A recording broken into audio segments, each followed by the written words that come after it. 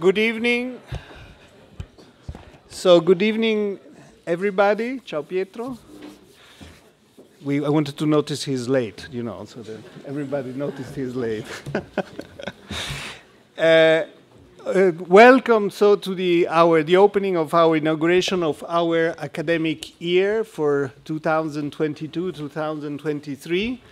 I'm really deeply happy and honored to be able to open this academic year, and we are really very happy and very fortunate to have with us Professor David Card from Berkeley, who also won the Nobel Prize for Economics last year, as you all know. So it's really a great honor to have him here. And what is really nice is that he's not just visiting, but he is spending some time at Il Collegio Carlo Alberto. And this is the really a very important sign of the quality of the research that the Collegio is doing. David is interacting with Francesco De Vicenti at the Department of Economics of the University of Torino and with other scholars at the University of Torino. So there is a deep interaction around his work with the local faculty, which is very important for us. It's a sign that essentially his research have also deep roots in the University of Turin. So David, I'm really very pleased that you are here, and we're really very happy to have you with us.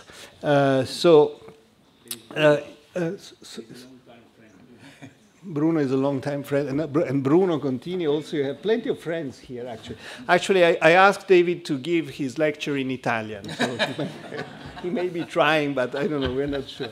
Anyway, I'm really happy, and as I said, there are deep roots between his work and Il Collegio, and Il Collegio is really striving to become a research institution and a teaching institution at the European frontier.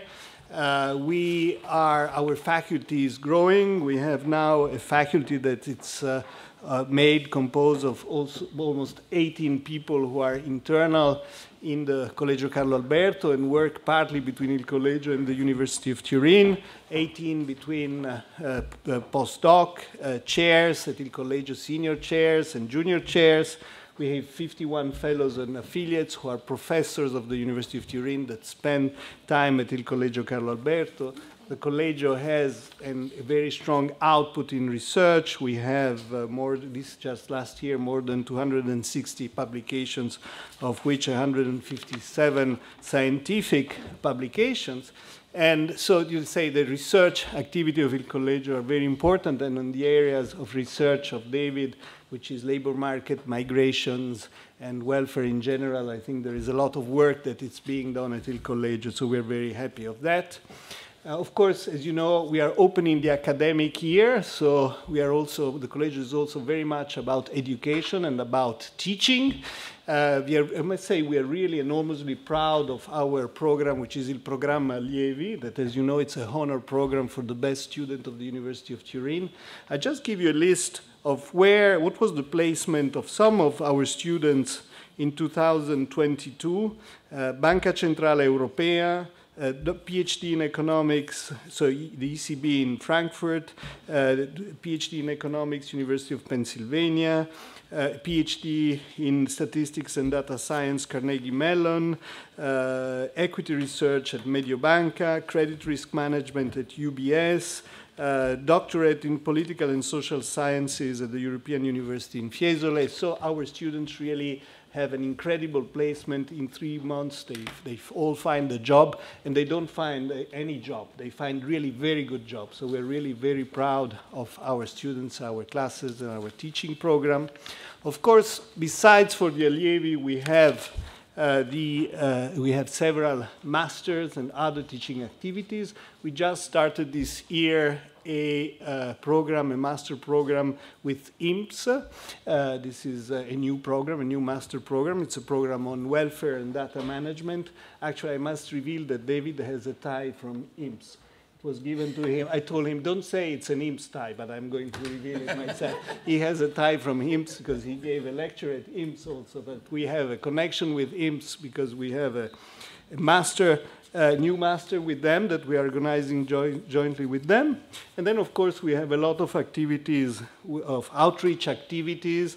Last year, we had almost 53 outreach events, which has been strengthened, as most of you know, by the fact that we host the International Festival of Economics that will be again this year between June 1-4, and it's about rethinking globalization. It's a very important subject, and David will be with us again, so that is also very important. The Collegio is really doing a lot of work in terms of outreach, and I think these are times in which we need to think more and more, buongiorno, more and more about what's happening in the world and what economic and social events are, and we need deep thinking, not just slogans. So I think that that's really a job that the Collegio is doing.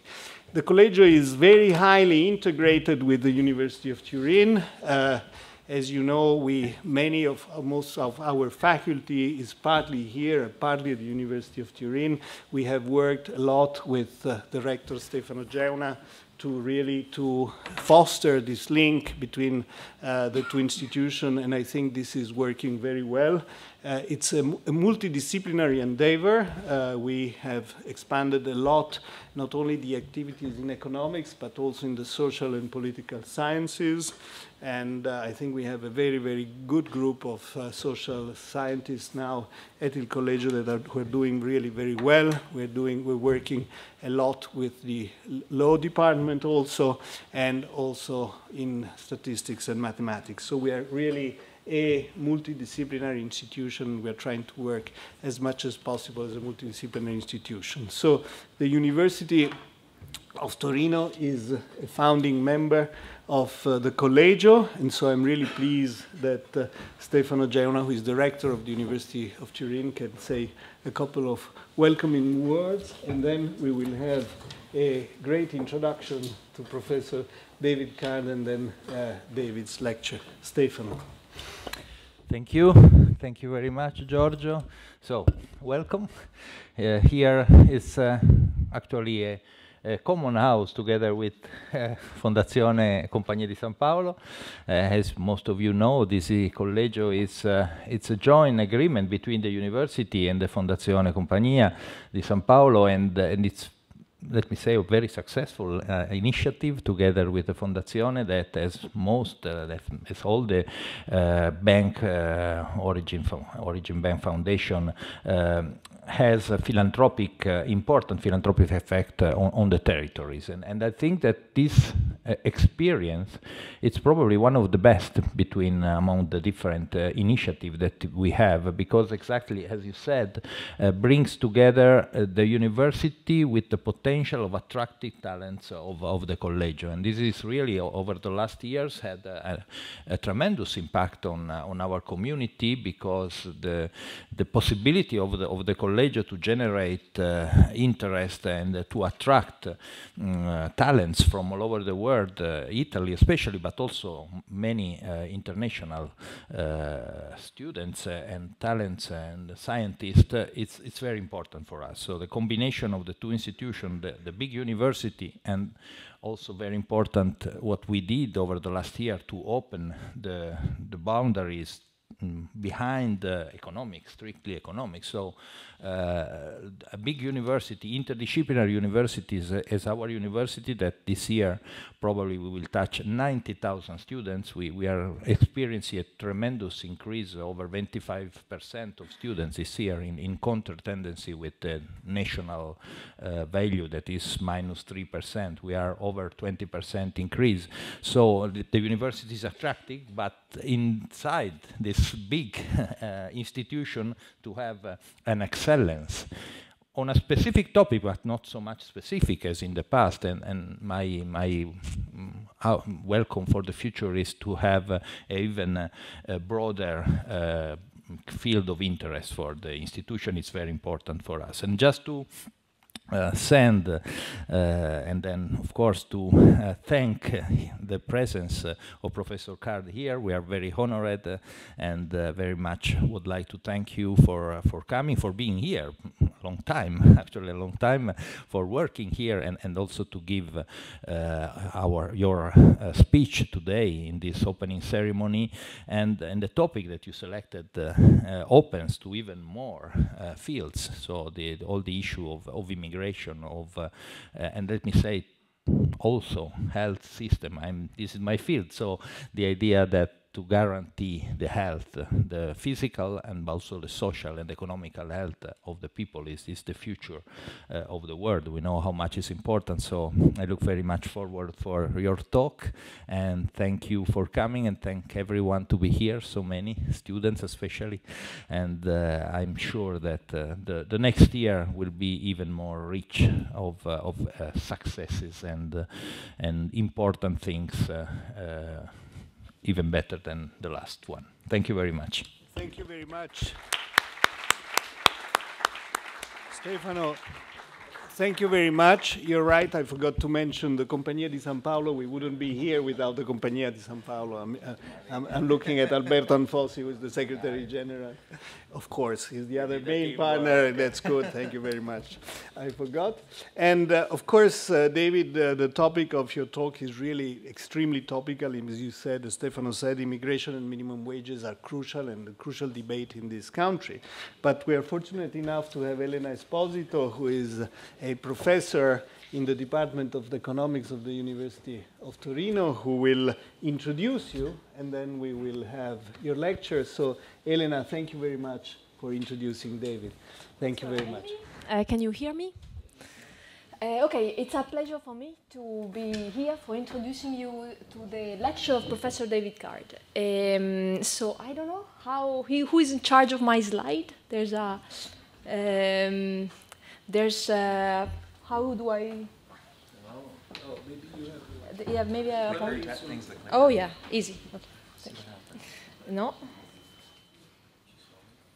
Yes, I know you by heart, Professor. So I could do it even without, but it helps. So David Card is a class of 1950 professor at the University of Berkeley. You know that. He's been director of the labor study program at the NBR until 2017. He's been president of the American Economic Association. In 2021, he was awarded in 1995 the John Bates Clark Prize in 1995 by the American Economic Association, and the Nobel Prize in Economics in 2021. This says a lot, but not does say fully who's David Card for economist. So I try to find a metaphor for those of you outside of economics. I hope you won't find this inappropriate, Professor. David Card's papers are like the Beatles songs. They are so deeply rooted in the economist background that just as Beatles songs for rock and roll fans. So see why? Why is that? Because David Card pioneered a veritable revolution in economics. Before his path-breaking work and the work of a few other musketeers, I would call them, economics was very much introspective, theoretical science. We had strong theoretical harm, but very weak empirical harm. We didn't believe data. We didn't believe much our estimates. The problem is simple. We cannot do like in medicine, where you administer economic policy to some like pills. We cannot do like in physics, where you can reproduce economic forces in a lab. So what was the idea of David Card and his colleagues was to look at disruptive events that could be used as natural experiments. So it's looking at chance event that could result in some groups being treated and some group not being treated, resembling randomized control experiments. The best way to explain natural experiment in class to PhD, master, undergraduate students, partners, family members is to mention a paper by David Card that inaugurated this way of doing empirics, which changed labor economics first and then all fields in economic. You all probably already know this song by David Card. It's the Mariel Botleaf paper. The idea was, okay, the question is a big question. Is the arrival of immigrants decreasing the wage of locals? And the conventional wisdom back then was, well, of course it does. It does for sure. So the empirical evidence was inconclusive. David Card had the idea to use a crazy shock to the labor market of Miami. In 1980, Fidel Castro, unexpectedly, allowed all Cubans wishing to do so to leave Cuba. And a big part of them arrived in Miami. Shocks to the labor market, 7% increase in the labor force. Did we see a decrease in wages of local? These papers show that no, we didn't see that. And big controversy emerged. You will talk more today about these findings and subsequent findings. Results were overall confirmed. And still, big controversy emerged, like for your subsequent paper on minimum wages. You seem not to dislike controversies, but what happened here? So back then the question was, is raising the minimum wage would reduce jobs, would cost jobs? And again, the wisdom was, based on the theory we had at our disposal back then, was, of course, it would. But again, empirical evidence was inconclusive. So David Carr with his colleague Alan Kruger had the idea of saying, hey, look, New Jersey is raising minimum wage. Let's study what happened, comparing two very similar labor market in New Jersey, where the minimum wages was about to be raised, and in Pennsylvania, as in a treatment control group type of setting. Results were very surprisingly, I guess for you as well back then, there was no negative effect of a small raise in the minimum wage. And again, you will tell us today where we stand in these strands of research. Okay, you're here for him, so I'm very happy to leave the floor to David Card. Thank you.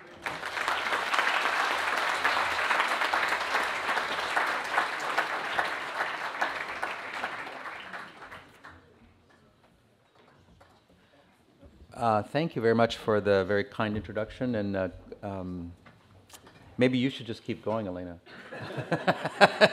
I think you're going to do a better job than me. And it's great to be here, and my wife and I have been here for a month. We've had a great visit, as usual, in Torino. We came the first time 20 years ago at an invitation from Bruno Contini. At that time, the Collegio was in Mount Cagliari, and we had a nice visit then, and we subsequently have visited several times and explored the area. We always enjoy being here and working. During one of those occasions, I first met Francesco. He came to Berkeley on a sabbatical leave, and we worked on a paper, and we're hoping to reproduce our success. So it's really a very nice opportunity, and I especially welcome all the students who've come. I have had a lot of students over the years, and I appreciate this isn't exactly the kind of thing that every student wants to spend their whole evening doing, so I'll try and be quick.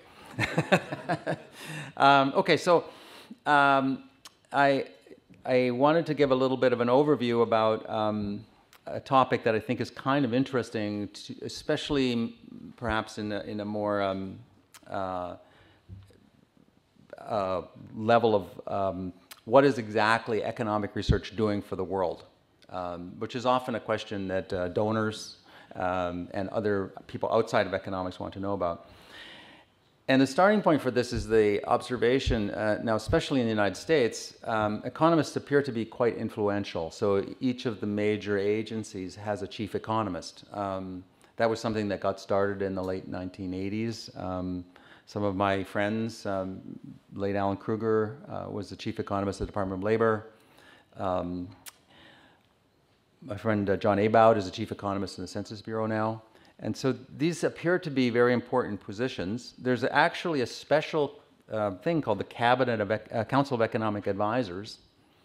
And if you know anything about politics, you know that you can tell whether an agency is important by how far they are from where the big people really sit. And the Council of Economic Advisors is actually in the White House. Okay, so that's as top as you can get. And so at the same time as there appears to be some influence, there's been a lot of progress, I think, in economic knowledge. And some of that has been driven by, I'd say a lot of it actually has been driven by expanded availability of data. So when I first came to visit the Collegio, Professor Contini was operating provided this all new data set using the IMPS data to create longitudinal samples that could be used to follow workers, and showed some of the first evidence really in the entire field about how much churning there was in the dynamism of the labor market. And that sort of data has now become widely available for many other studies, and we've made, I think, we've learned a lot. We've found out that a lot of things we thought were true weren't true, which is always good. But at the same time, 3 points I want to make sure everyone realizes. Economic knowledge is still very incomplete. We're nowhere near the level of knowledge that you would have in the natural sciences. Partially that's because the economy is always changing and people are always changing. And then there's the other problem I like to explain. Some of my friends who got PhDs in economics started out in physics. That's a very common route. I actually was a physicist for a couple of years. I never really got very far in that field. But and the key difference between physics and economics is that the particles fight back in economics. And so you can have a perfectly good theory about the particles, but they're not necessarily going to follow that theory. It's also the case that economists are very contentious people. So you can have what you think is a really compelling argument and all the evidence in the world, and there'll be a very large number, perhaps 40% of economists who will be fully prepared to dispute every single thing you say. So you can never really get consensus among economists. And then I think most importantly, and this is going to be something I emphasize today in my lecture, is that policy choices and decisions often depend on a lot more than just pure economics. And this, I think, is particularly true in the immigration area.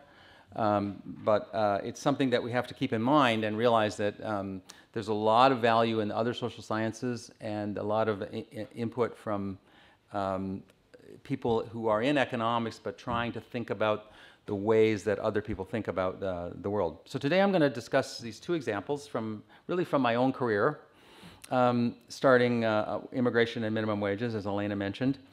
And to start with, I think we should say, traditionally, economists, I'm not sure everybody knows this, but when I was an undergraduate, which was about 1,000 years ago, economists liked immigration and disliked minimum wages. And so what we're going to do is we're going to say, well, how has that changed? Has anything changed? And what were the new findings? How did they come about? And to what extent did those new findings influence policy? Oh, whoops, sorry, that is not good. So let's start with this is the slide that I put up in honor of my old friend Alan Kruger. Alan always called this the side-by-side. That's where you do the comparison, row by row. And so on the left side, we've got immigration. On the right side, we've got minimum wages. And just going down the list on the immigration side, the pluses, well, immigration expands the economy. And if you actually listen to the news, it seems like, a bigger economy is good. People don't necessarily think that per capita. They think about just the overall size of the economy. Secondly, more immigration for sure is going to increase the value of land and the capital assets in the economy because it's going to make those assets more valuable. And there's no better illustration of that than the agricultural sector. So in California, where I live, the farms are not really worth much unless you can get the labor in there to actually take the crops off. And so that's a very clear case. On average, believe it or not, the economic theories that were developed all through the 20th century showed that an increase in immigration will tend to increase the average wage of natives. So for the average worker, immigration is probably going to be good. The minus about immigration was the concern, and this was really the starting point for my interest in this topic, that lower wages, it would possibly lower wages for the directly competing natives.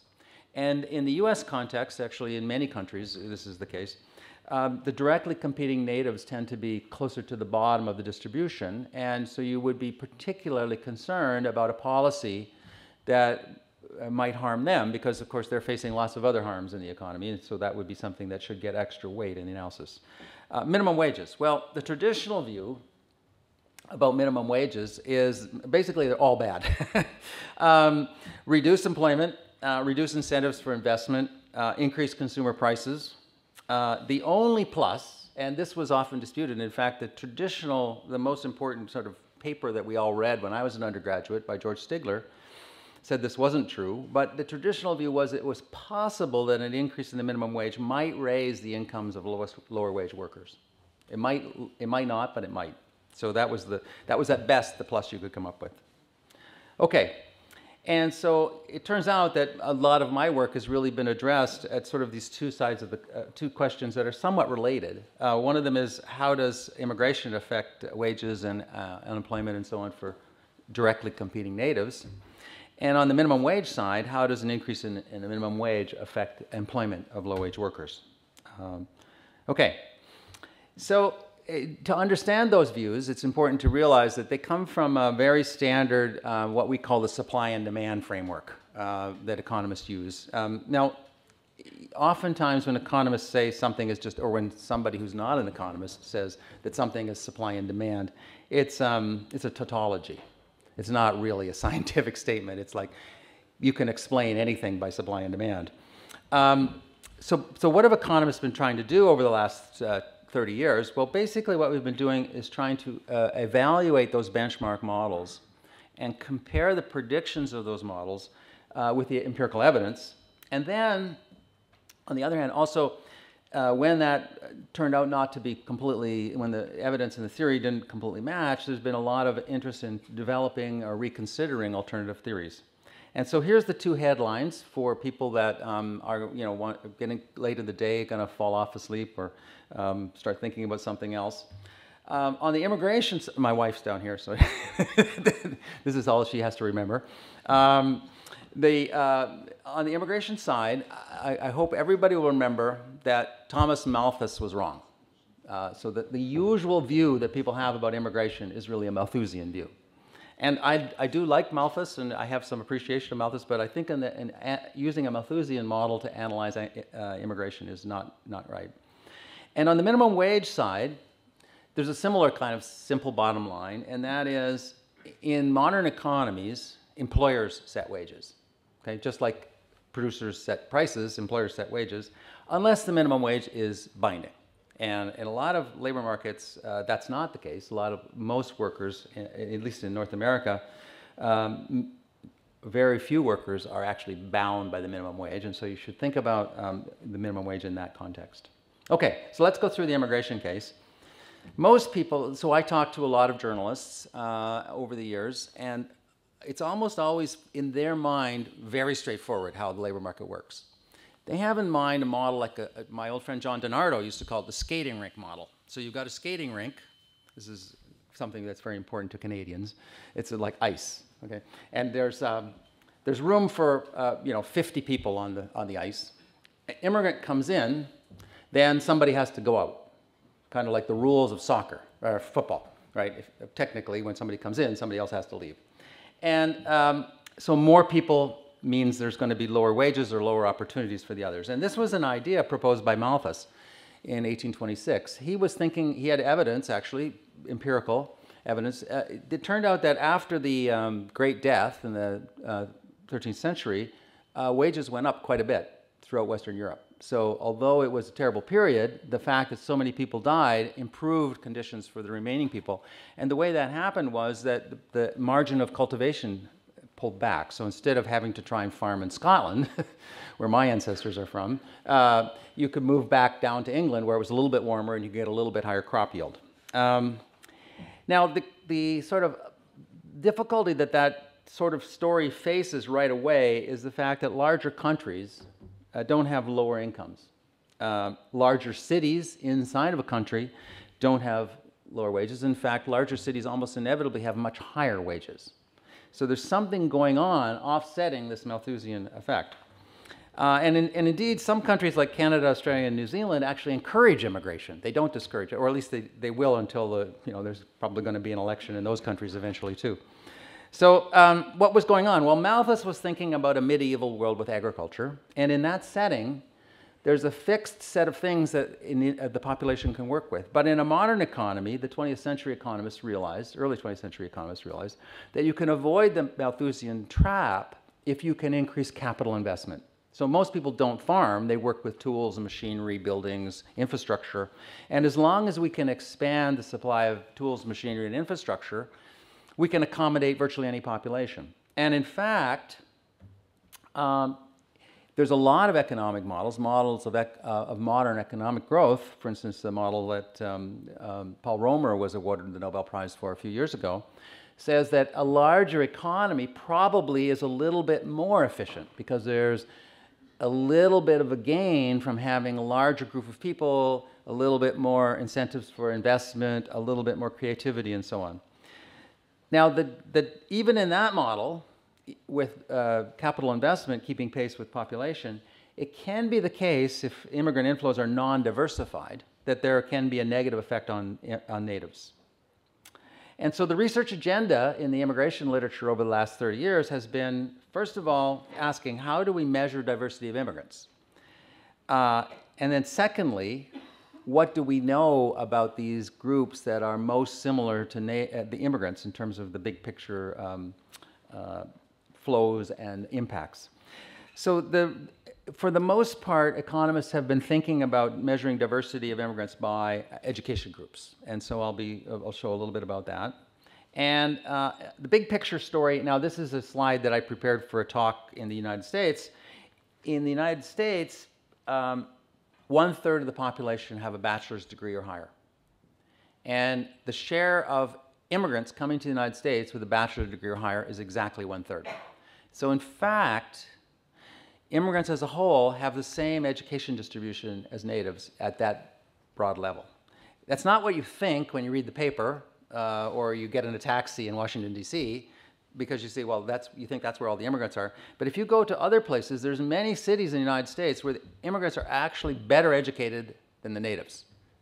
So in a lot of places, all the doctors are immigrants rather than the natives. So and all the professors. So there's kind of a misleading impression. This is a sort of picture, data. This is going to be I don't have that many tables. My wife always likes to make fun of the fact that as a labor economist, I can be endlessly fascinated by tables of digits. So this is my first table of digits. This is the percent of immigrants in each of these education buckets, and then the share of the workforce. And here you can see very clearly kind of something that everybody sort of knows, that half of all immigrants in the US, I'm looking at this slide right, oh, I made it, look at that. Right there, that one. Half of all immigrants in the US have less than a high school education. So that is very low level of education by US standards. But that's only 2% of the workforce. Okay, so that's not a huge impact on the labor market. The rest of immigrants are distributed across the distribution. And if you look at the level, once you get to bachelor's degree, master's degree, or PhD, then these are higher than, remember, the average in the United States as a whole, about 14% of the labor force is immigrant. So half the people with less than 8 years of education are immigrants, but 22% with PhDs. So us PhD types are actually overrepresented. I'm an immigrant myself, so I'm kind of in this pool. We're only 3% as well. So there's some diversity there. In fact, immigrants are kind of set at the top and the bottom of the distribution, not so much in the middle. If you take a deep dive and look, and this is an important topic for immigration policy, especially going forward, I think, which has to do with STEM. STEM is science, technology, engineering, and math. And that's a really important source of tech sector and so on. The STEM sector, 21%, this is the share of bachelor degree people in the United States that are in the STEM subjects, only at 20%. And that's actually lower than it would be probably in Italy. I think there's probably a higher fraction of people with engineering background in Italy. At the master's degree, 34%. Excuse me, this is the immigrant share. So the 21% of all bachelor degree are immigrant.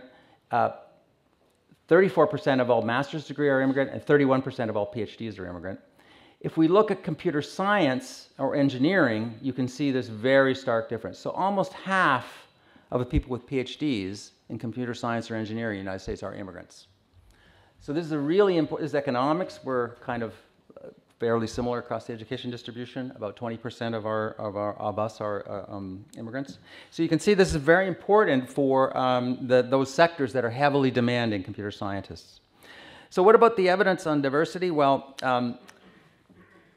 we can see that immigrants are concentrated at the high end and the low end, but overall the college share is about the same for immigrants as it is for natives. So that means probably any effect of immigration is going to be pretty small, okay? But there might be some effect on two groups. Immigration could possibly lower the wages of the lowest educated and the PhDs. And most of the work has actually been focused on the lower educated. So how do we get credible evidence on this? Well, Elena already mentioned one way that you can do this, and that's what I call the big shock idea. So with a big shock to a small labor market like Miami, as Elena pointed out, you can potentially devise a treatment group, control group kind of strategy. So in my study many years ago, what I did was I compared what had happened in Miami to what had happened in a set of 4 other cities, which in the 10 years before the Mariel boat lift had kind of acted the same on average as Miami. So that was the way I defined my comparison group. And this is a graph showing what happened to wages in Miami. Miami is the blue line. And in what I call synthetic Miami, that's the combination of the 4 other cities that kind of acted like Miami. And you can see a couple of things. First of all, wages were trending down in the United States, especially in Miami in this period. That's a kind of a sad fact about the US. During the 70s, real wages fell, and they actually still have just barely recovered to the level they were at the late 70s in the US. That means if you just looked at wage levels, you might say, oh, this immigration was killing us, it was hurting us. But if you compare Miami to the comparison cities, it doesn't do much different, and that's true after the boat lift, which occurs around the green line here. So that's the nature of the evidence, extremely simple evidence. And I've always been surprised that that paper had any impact. I actually wrote it and sent it to a very minor journal. It got accepted. I never really thought that it would be as popular as it turned out to be. There's been a lot of follow-up studies. Probably one of the most interesting is the mass exodus of Jews from Russia after Russia fell apart in 1991, creating this massive inflow to Israel. But there was other ones. There was the end of the Algerian War and the Angolan War, which both created big flows back to France and Portugal. And in all of these cases, surprisingly, that looks like the Mariel boat lift experience was reproduced. So there wasn't much evidence, even in the case of Israel, where there was this massive shock. A second way that people have tried to study immigration is by looking at enclaves. So Italians are there's a lot of Italian immigrants, or there were a lot of Italian immigrants in the United States. There are some Italian enclaves, but they're a little bit more spread out than most other immigrant groups, believe it or not, because there's a lot of cities that have a significant Italian population. But a lot of other cities are very much focused. So Cubans all go to Miami, Polish immigrants all go to Chicago, Filipino immigrants, which is a very large group of immigrants in the US, they go to cities that had naval bases, because after World War II, there was a special exemption from immigration law for Filipinos if they came and worked in a naval base. That's all the history of the Pacific Fleet, and the fact that when they took over from Japan, they retook Philippines from Japan, there was basically a lot of Filipino workers that were needed to maintain the fleet. And so with that idea, you can say when there's going to be a lot of people leaving leaving Cuba, we know where they're going to go. So if Fidel Castro opens the doors in Cuba, they are going to go mostly to Miami. And we can, similarly, if a lot of Poles leave, as they did in 1991 and 92, they're mostly going to go to Chicago. If people come from Lebanon and Syria, they're going to go to Detroit. Okay? Even though Detroit is a terrible labor market, there's just a long history of immigration into that area, so that's where they end up. And so you can predict on that basis where immigrants are going to go, even though it's independent of the economic conditions in that city. And that's an idea that I used in a couple of different studies. And this is an example of what you tend to find there. It's a little bit hard to understand if you're not used to reading graphs, but what it shows on the x-axis is the predicted relative inflow of immigrants to different cities. And the relative inflow is the relative share of highly educated to less highly educated immigrants. And then this is what's happening to the wage of the same groups of natives. And what you'd expect if there was a lot of competitive effect is that when there's a lot of movement along the x-axis in this direction, so more relative inflow of one type of lower educated immigrants, then there's going to be depression in the wages. You'd expect a downward sloping curve. But instead, you don't get that. What about the longer run? Now, the longer run effect of immigration is extremely interesting. There's two comparisons that I often think about. One that comes to mind to all Canadians is Montreal versus Toronto. If you've been to Canada, you will know that Toronto is a very unusual city. It's one of those cities that's over 50% immigrants. It's like Los Angeles and London. And why, on the other hand, Montreal has only about 7 or 8% immigrants, which is quite low by Canadian standards. Why is that? Well, back in the 70s, the Quebec language laws were introduced, and it forced all immigrants who came to Quebec to learn French first and go to French schools. And over the period since 1970, most of the new immigrants coming to Canada are coming from Asia. And a good chunk of those Asian immigrants already speak English. And another chunk of them think that they're going to move to Canada and then their children are going to move to the United States, which is actually true. So they want to learn English. And as a result, basically, they completely diverted Montreal and gone to Toronto. And it's had a huge effect. And I have to say, in my view, made a huge positive impact on Toronto in many, many ways besides economically. It's made a huge effect economically, but also culturally. It used to be a pretty bad place to live, because I happen to know because I grew up there. Okay, now there's a really interesting new example of this. Antonio Ciccone and Jan Nimczek have a paper, very new paper, looking at what happened after World War II. Remember, after World War II, Germany was all divided up into parts, and there was the parts controlled by different of the Allies. And it turned out, as the people were coming from former Poland and that part of the world back to Germany, because they were kind of reorganizing after the war, there was a massive flow of refugees, and the part of Germany that was controlled by the French didn't accept them. The French didn't want to have any of those people come. So they instead mostly went to the American sector. And there's a line, it follows one of the major highways, and these guys show that there's a really sharp difference. The cities on the American sector side are today much richer than those on the French side. They're bigger, they have more vibrant populations, and they're richer. And it seems, they argue pretty strongly, I think, that that is because that extra population actually in the long run benefited those cities. Okay. So the side-by-side on immigration, or the tally on immigration, it looks like this sort of concern about the lower wages for directly competing natives may not be such a major concern. Not to say there isn't some situations where that happens, but it doesn't look like it's a first-order concern. What's the policy reaction? Well, on this front, I think we can say economics has failed. Because in the US, for example, immigration policies tightened after 9/11 very sharply. There was a massive change in policy after 9/11. And then, under the Trump administration, another serious clampdown that hasn't really been reversed. So right now, the caps on highly skilled immigrants who come in under the so-called H-1B program are very binding. And if you know anybody a student who's thinking about going to the United States, they'll know that this is actually pretty difficult these days. Refugees, basically the United States doesn't accept refugees anymore. Had a very tiny number of refugees. So the conclusion is that this change didn't really affect, all this new knowledge didn't really affect immigration policy very much.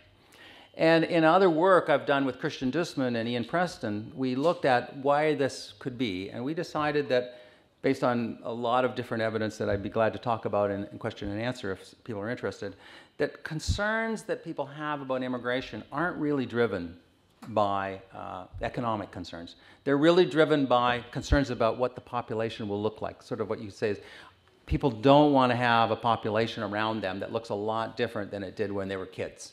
So everybody wants to grow up in a more or less where they, or have their environment more or less like it was when they were kids. And so they're very concerned about admitting people of a different religion, a different racial group, different language, and all of those things basically compete against any economic benefit of immigration.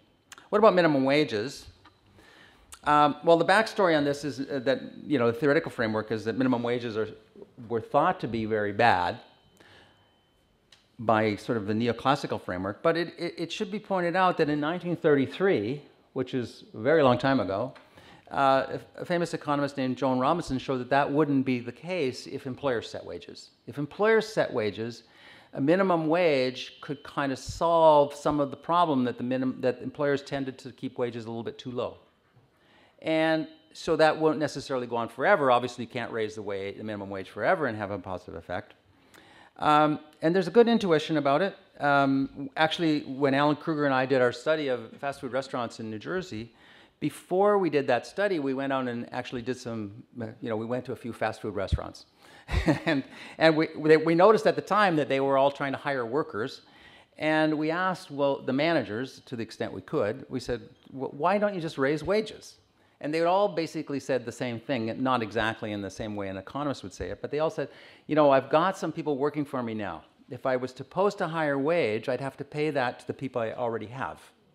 And so increasing the wage is going to give me probabilistically more workers, but it's also going to cost me a lot more than just the wage on that one worker. It's going to cost me a lot on all the other workers I have. And that's the source of what's called monopsony power. So credible evidence on this, well, big shocks.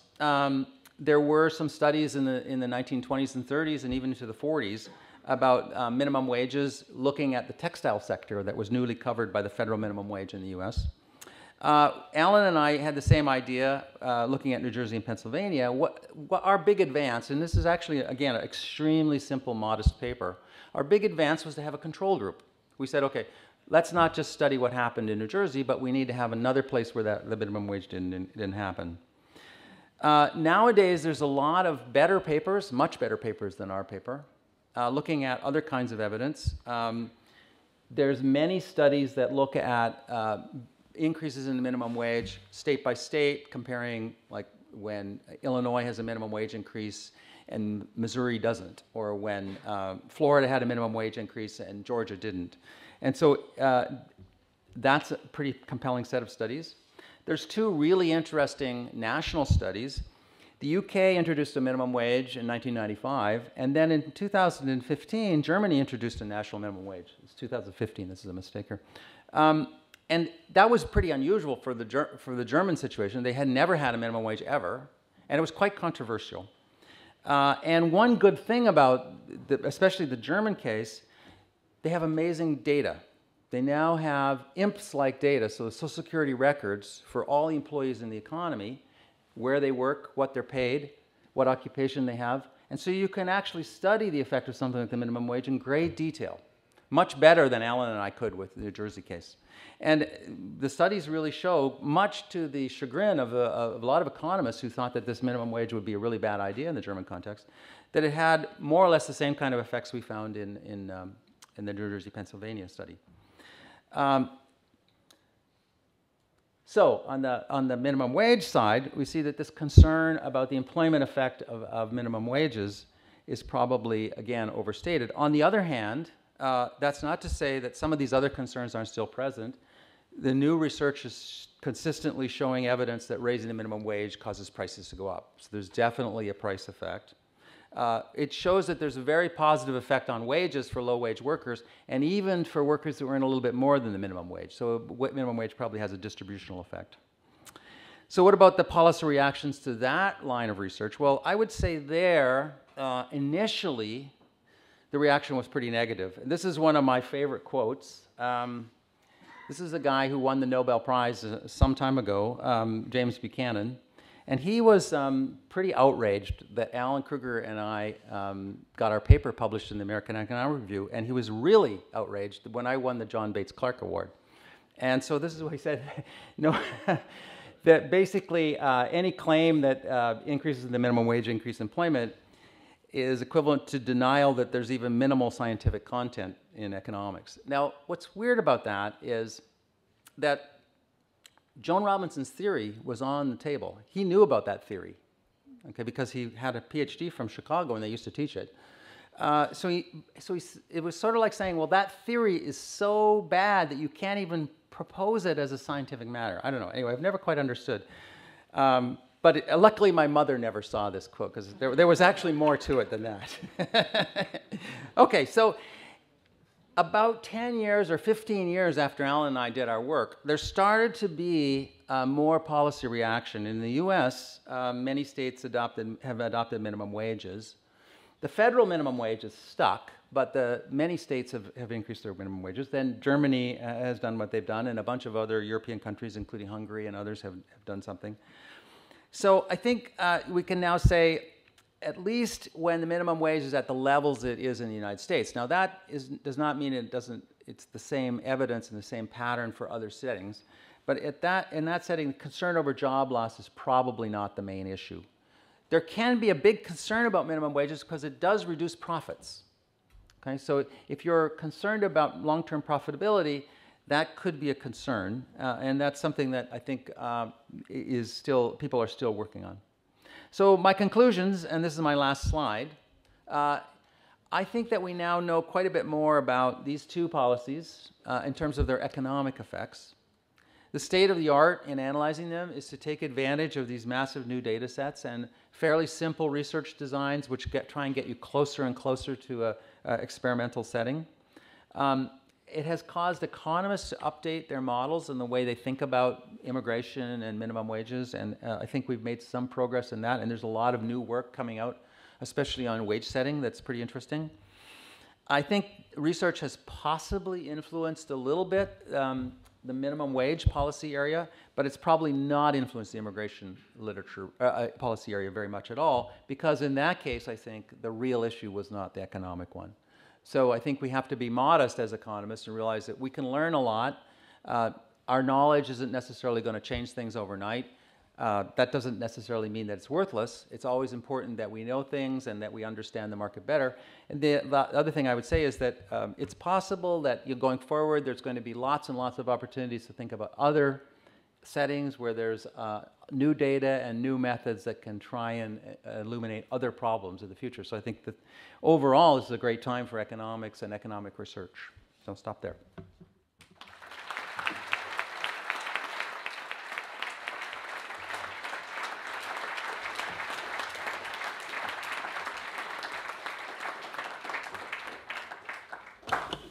David, really, thank you very much for a very clear and very insightful lecture. I think you touched at least two really crucial issues in economic policies today, and very, very hotly debated. And what is interesting is that, as you said, even though a lot of evidence have been built up in the last 20 years, these issues are still very controversial and very debated. So somehow it's hard even for very strong economic argument and very well thought out theories and empirical evidence to win the day and really to manage to really push policies in the right direction. So I think that's really what you said today was really very insightful and very important. So I'm sure there will be questions from the floor. Who wants to start? Yes, we have a question there.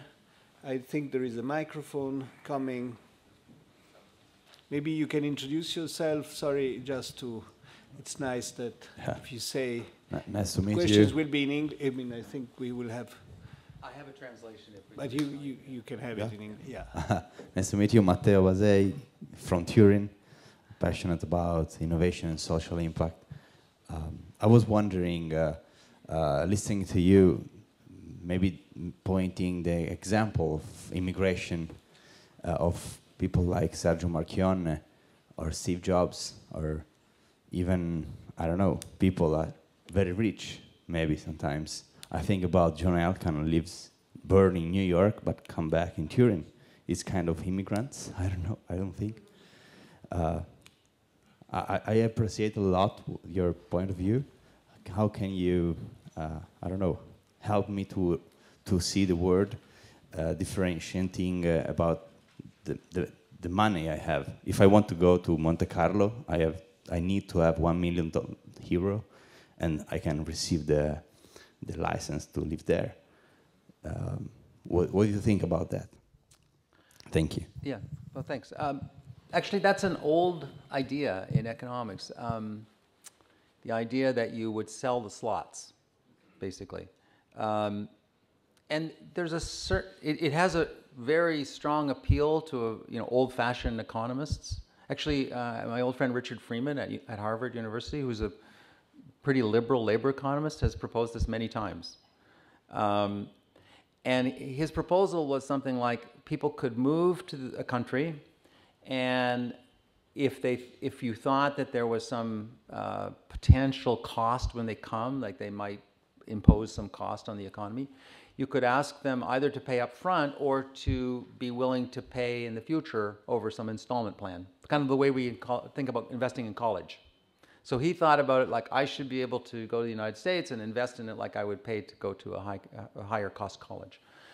I think the problem with it is we run into immediate difficulty with the distributional side, right? If you think about like a lot of immigrants or refugees, they're already in extremely bad circumstances. And probably even if things go well for them, in their lifetimes, actually this has been true for immigration in the United States for many, many years, hundreds of years. Most immigrants are never very well off. It's their children who are well off. There's a few superstars and things like that, but the typical immigrant to the United States is doing okay, not necessarily great, but their children do extremely well. Their children, the so-called second generation, are the most highly educated people in the country, and also in many ways the most successful. And so in a way you might say, kind of like what the kind of mortgage they have in Japan, because houses are so expensive, you pass the mortgage on to your children, you say, okay, I'm going to move to the United States and my children are going to pay the bill. Now, you could say that actually that's what we're doing with the tax system.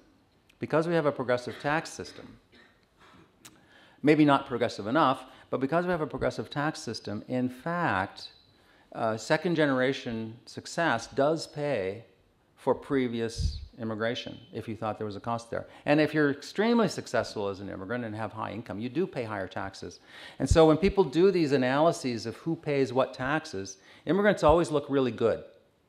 The reason why is because they come as adults mostly, so they're already done their education. And a lot of their healthcare costs, you only have two places where you cost a lot of money in the healthcare system, when you're born and when you die. So we've already saved the money on their birth and their education. Okay, and we get them when they're productive.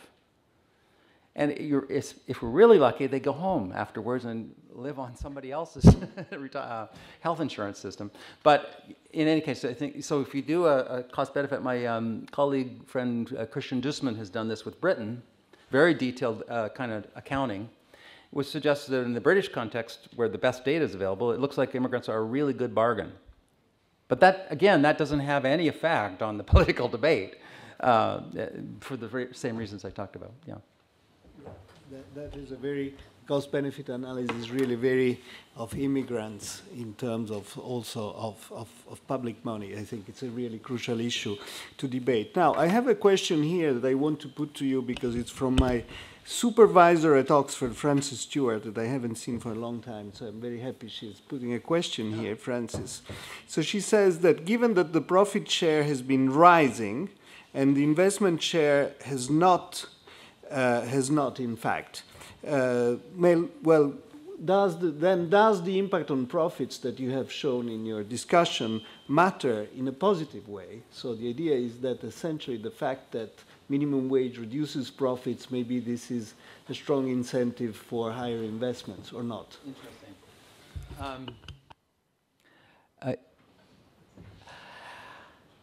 The problem with the that kind of analysis, it's something that maybe someone could come up with a way to study, but it's essentially a macroeconomic argument. It's sort of saying, on average in the economy as a whole, profits have gone up as a share of GNP, and therefore we could introduce a policy to possibly eat away at those profits. And that might be actually efficiency improving. But the problem is it's a macro idea, and so I don't think it's easy to come up with a control group. So that's not my kind of question. I'm a control group guy. I think it's theoretically an interesting idea. It's the same, you know, once you have an economy with distortions in wage setting for whatever reason, or then potentially a lot of the simplest ideas that economists have that they teach in economics 1 don't work. Now, everybody who has a more advanced training knows that, but the popular discussion often focuses on this very low, simplest, oversimplified world. Yeah. Also because probably the profit share has been mostly rising in superstar firms, so firms that have a very high concentration of market shares and which essentially probably are not those that would be paying minimum wages. It's possible that that this year that's going to change. I think like Facebook, for instance, is not doing so well. So it's possible that some of those, you know, very hotly discussed profit numbers were possibly kind of a transitory phenomenon. Yeah. Other questions? Yes, there, please. Microphone.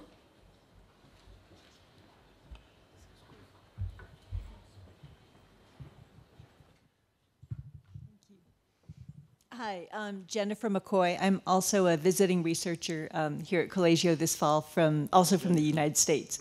But I'm a political scientist, so I really appreciated, David, you're talking about confounding factors, including the status and the way people are, you know, may have other kinds of concerns and fears about immigration.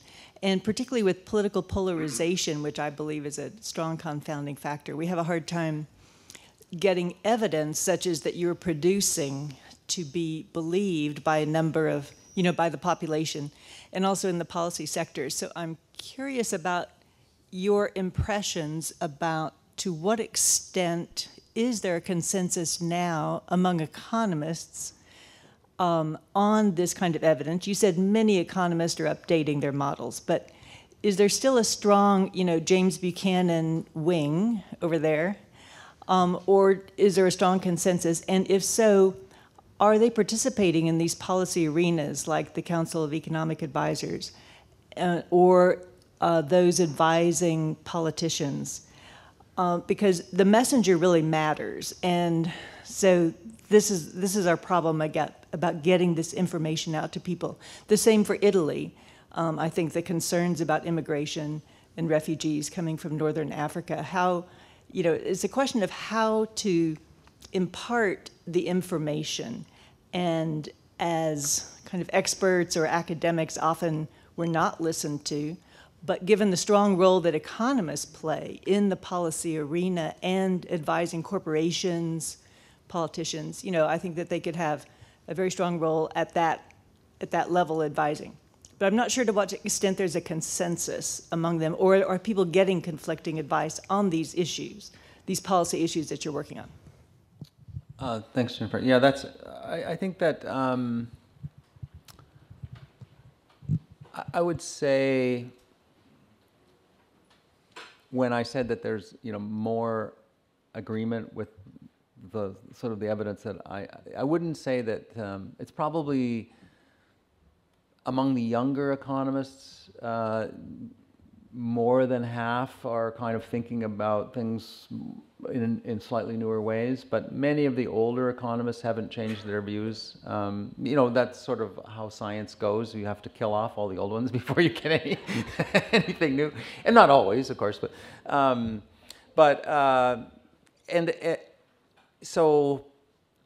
and who's giving advice? I think that's actually an illustration of a general point. So when the Trump administration came in, they had a few people advising them on immigration, for instance. Probably a very small minority of economists would have agreed with their position, but there are some. And so they didn't have any trouble finding people who could, you know, write what looked like scholarly papers saying that what they did made sense. Yeah, it's easy to do that.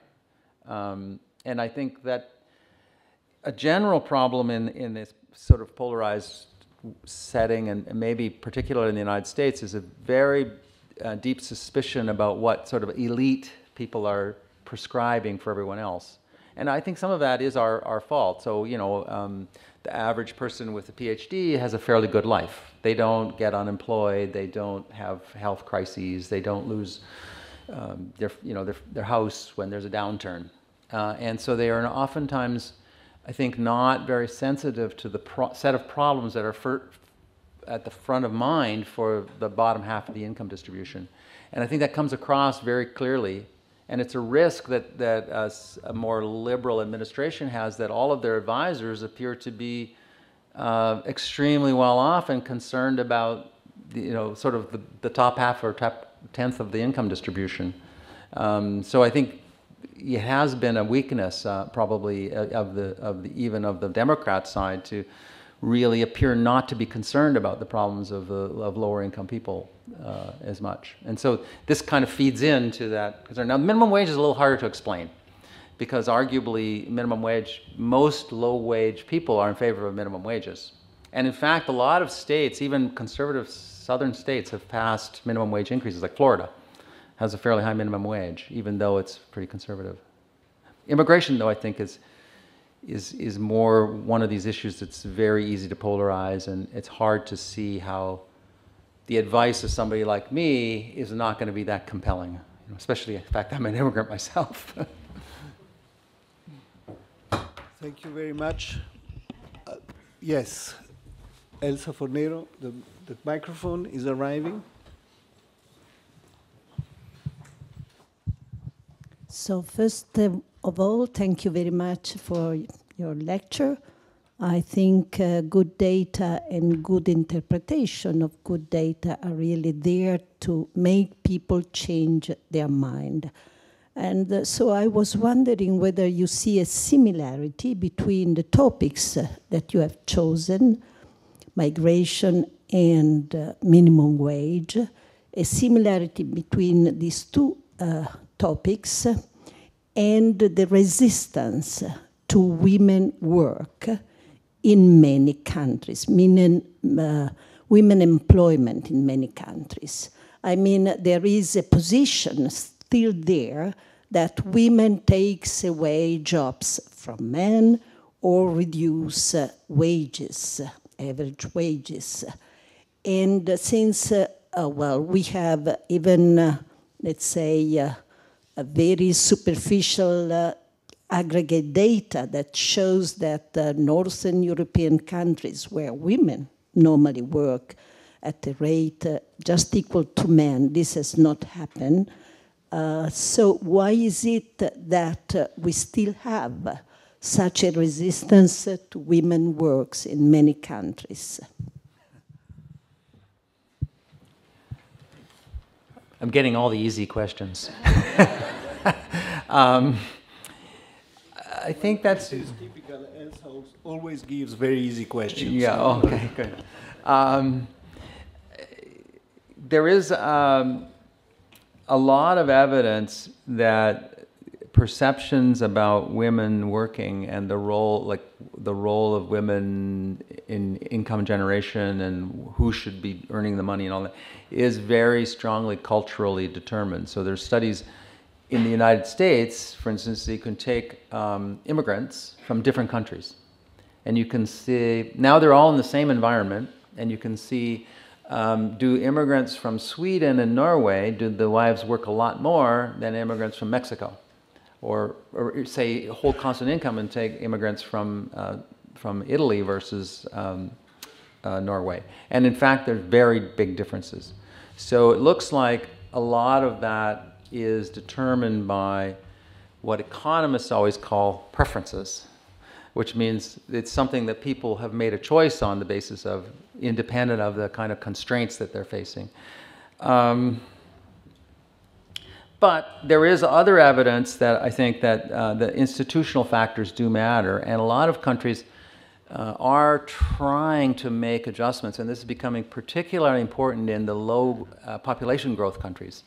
So Japan, for instance, has had a historically extremely low participation of women, and has introduced over the last 20 years quite a large change in availability of childcare and in flexibility for employers to allow people to go away and come back to work after a year or two. And it has smaller effects than people had hoped, but it is definitely having some effect. And then the new generation of Japanese women are much more likely to want to stay working than their mothers and grandmothers did. So Japan is actually, if you look at it, it's surprising, but it's actually making significant progress with a combination of changes in views and institutional factors. And I think some other countries are changing. There's a lot of interesting research.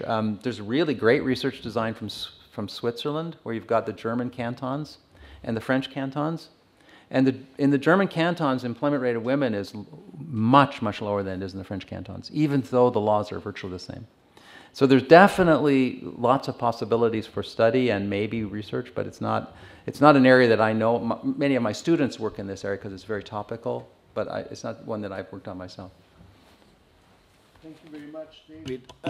We have a question here from Professor Giuseppe De Arcangelis, who is at the University of Rome, who is actually a trade economist. And so he is wondering whether there is a Rybczynski effect in the fact that the fact that large inflows of low-skilled immigrants don't depress wages. And the Rybczynski effect is essentially a supply shock when you have a large change in the endowments of factors of production. For example, you have a large inflows of immigrants.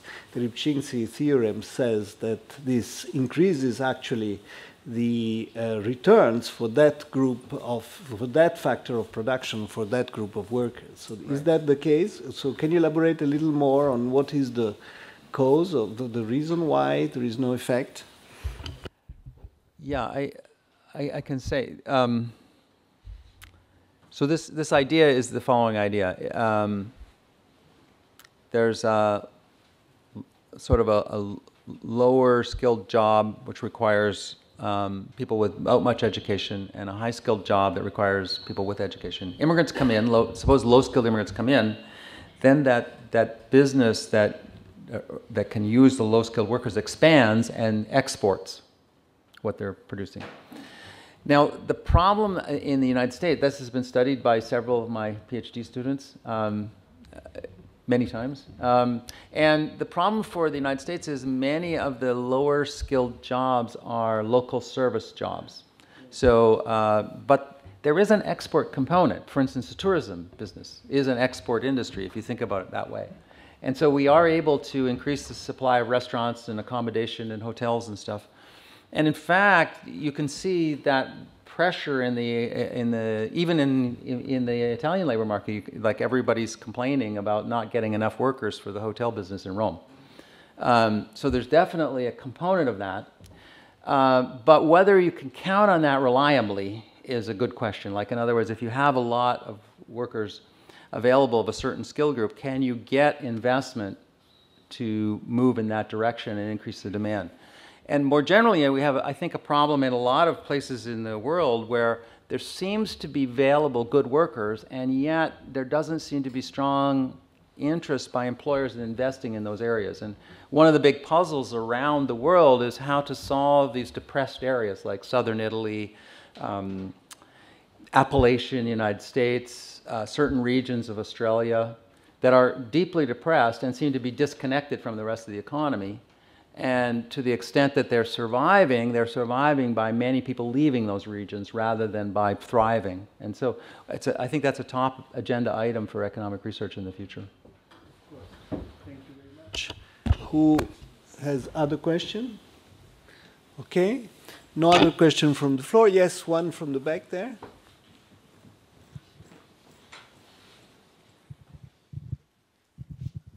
I present myself. I'm a PhD student at the first year here at Collegio. I would like to ask you what do you think about what are the main issues related to causality literature? What are the most important challenges for new economist generations, and what are the main limitations of actual econometric techniques? And their the problem related to causality, for instance, to external validity. So what are the most important roads to be taken in this with this respect? Right.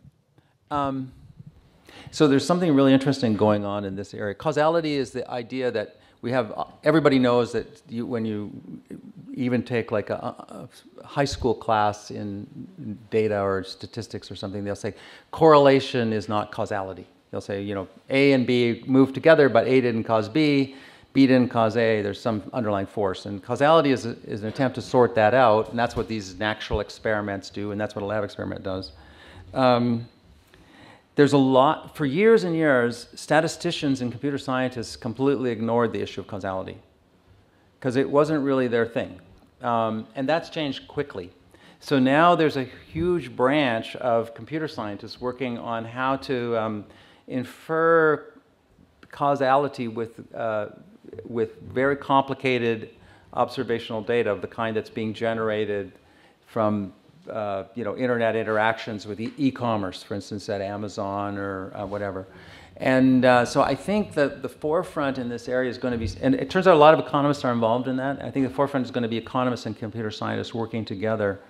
And computer scientists are incredibly clever at coming up with really efficient ways to process massive amounts of data and tweak out just a tiny little bit of signal from something. And that's the problem that you face in a causal story. The kind of exercise I was presenting here, you saw my graph of Miami, those lines are kind of going like this, and if you stare at it, you might be able to see something.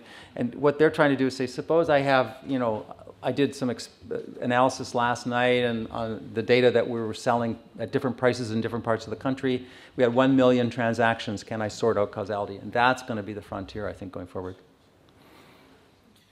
Yes. Here there is another question about, from Judith Heyer, always from Oxford. We've got a lot of questions from Oxford today. Oh. And Judith is asking whether economists can do better in getting the economic arguments across, in the sense that this is you answered a little, you already dealt with these questions before a little bit, but maybe you want to elaborate a little more if we can be somehow more effective in getting good ideas across. And this is, I think, it's a crucial issue today. I think that having this type of the meetings and conversation and discussions and lectures like yours is a good way of trying to take these good ideas across, but maybe it's not enough. What can we do on that? I think it's a crucial issue today. So I had an idea on this, actually. I was thinking about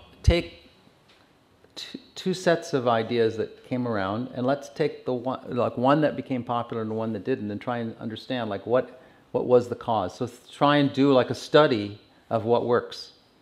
And I honestly have no real idea. My deep suspicion is that a lot of research in the social sciences, it becomes accepted at a point in time if it's kind of the right story for that time. So think of Keynes. Keynes came along with a story that said we need to do something, you know, increase government revenue. And then after World War II, kind of did it. And it worked. And so Keynes became very popular. And so, but maybe that's, you know, there's people who say that the Keynesian ideas about a depressed economy and spending and so on were around before. Wicksell apparently had the same ideas, but it really didn't catch on. So I think it's possible that ideas, like I would say the work that Kruger and I did on minimum wages and the whole book we wrote, arguably had no effect for at least 5 to 10 years until people got around to the point where they wanted to raise the minimum wage, and then somebody said, well, we better find some evidence. So it's possible that it looks like we had an effect, but it's reverse. I wouldn't be surprised if that's the case, to tell you the truth. Because I can tell you frankly, Alan and I wrote this book, and we got an advance on the book sales. And we've never actually sold as many books as they thought we would, even to this day. So, but afterwards you did. No, we didn't. No. So, so it, you know, I wouldn't say that it was a, you know, it was a big success. Yeah. And you know, everybody knows about Vilfredo Pareto. He didn't sell any books, right? It was kind of like the. He was like you know, famous artists who have no paintings sold, like Van Gogh, right? Nobody bought any of his paintings. So I think we have to be very modest about that. But it's something we could study. Yeah, but I think there is also a major, very important issue. I think we have anyway, particularly institutions have a very important role in diffusing idea, in making ideas simpler. No, sometimes economists and social scientists, they tend to speak to themselves, no? And, you know, it's really a closed circle of people that talk to each other and publish journals, very complicated articles to essentially working on dissemination. I think it's crucial, and this is what we want to do.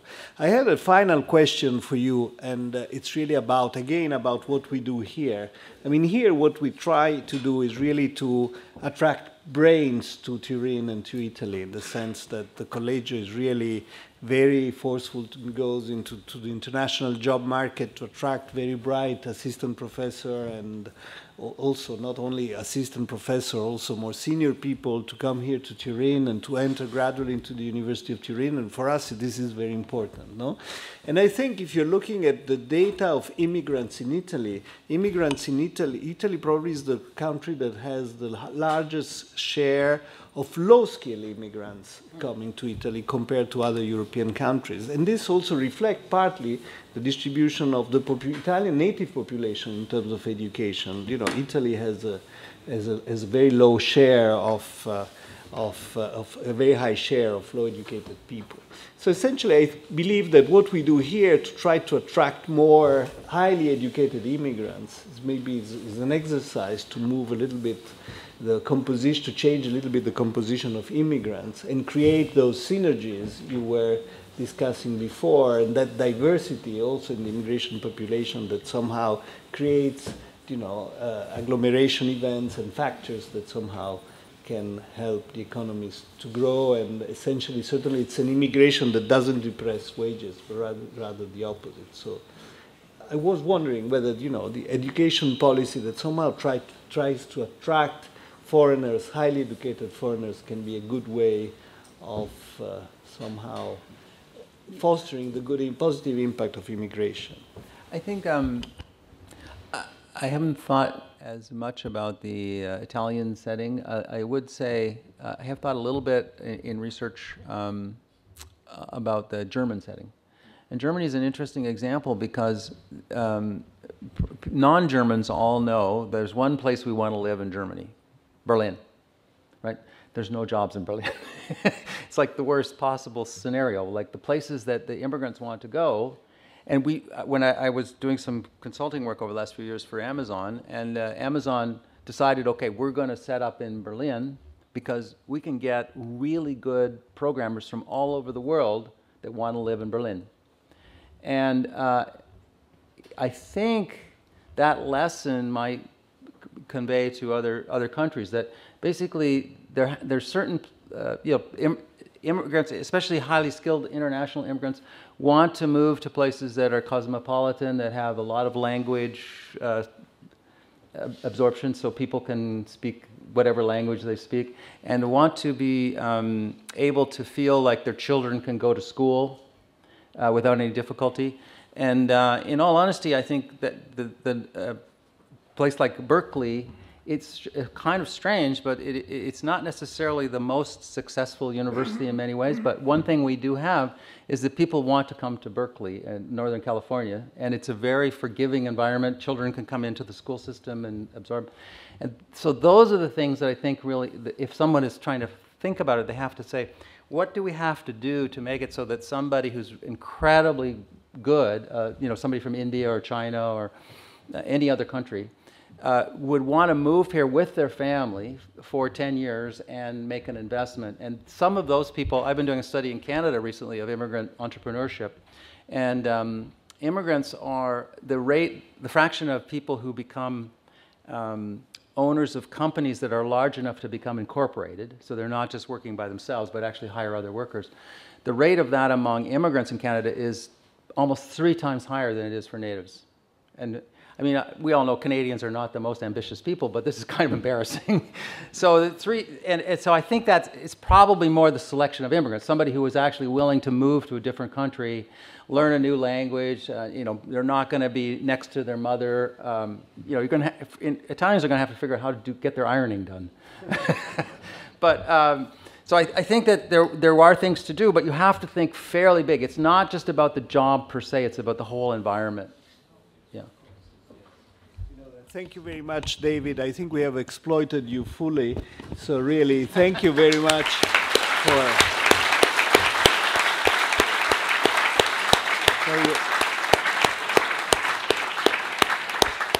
for your lecture and for answering all those questions. We have a cocktail upstairs, and so you're all invited to the cocktail upstairs. So please, it's in the common room upstairs. Thank you very much.